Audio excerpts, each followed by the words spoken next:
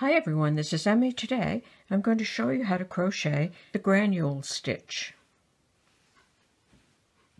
So let's get started. Start with a slip knot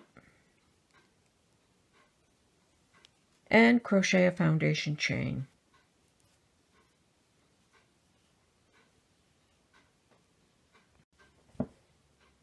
Single crochet in the second stitch from the hook, 1, 2. Insert the hook in the next stitch and pull up a loop. And now chain 3, 1, 2, 3. Pull the yarn through both loops on the hook.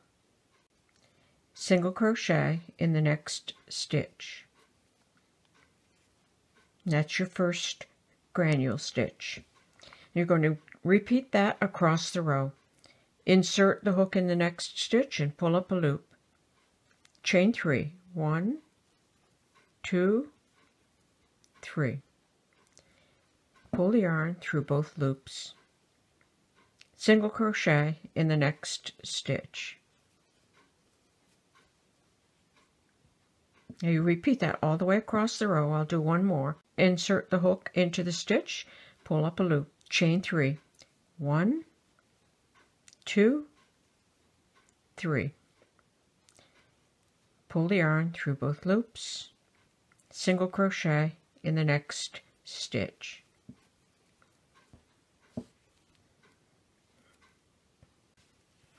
And there's my first row completed. For the next row, chain 1 and turn. That will take the place of the first single crochet. Single crochet in each stitch all the way across the row. Single crochet.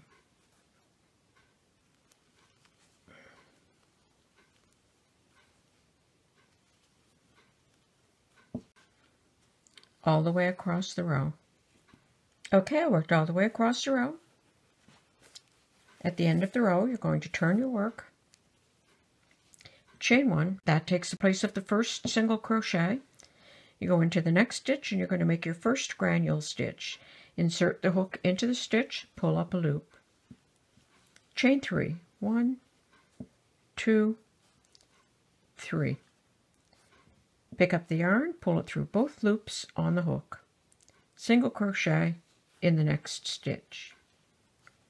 And there you have your first granule. Now you just go ahead across the row and continue in the pattern. So insert the hook into the stitch and pull up a loop. Chain 3, 1, 2, 3.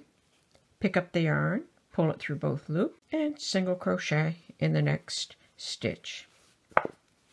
Like that. And there are your granule stitches.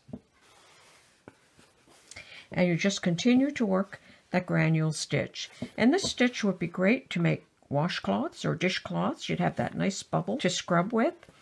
Or you could make hats, scarves, sweaters, pillows, handbag. A lovely stitch for all your crochet projects. I hope you enjoyed this video. Thanks for watching. Bye for now.